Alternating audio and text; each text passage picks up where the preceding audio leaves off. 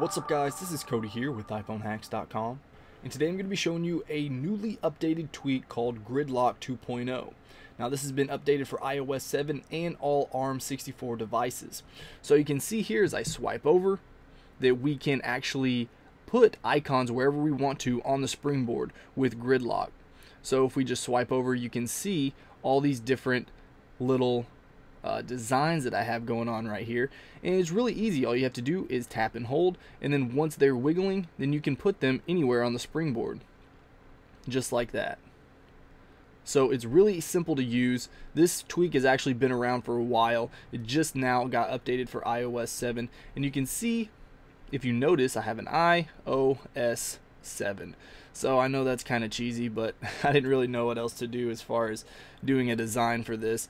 But I mean, it is a very helpful tweak. This does come at a hefty price of $4.99. I believe it used to be around $1.99, and the developer said that it had to be completely rewritten, so he's now charging this at a premium.